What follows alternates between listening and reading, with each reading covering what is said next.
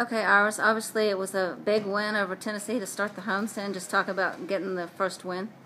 Yeah, it was a very good win. We were all excited to play our first home match for the SEC today, and we had some struggles in the beginning of doubles, but we came out on top and we won a 2 and 3, and so that gave us a good start for singles.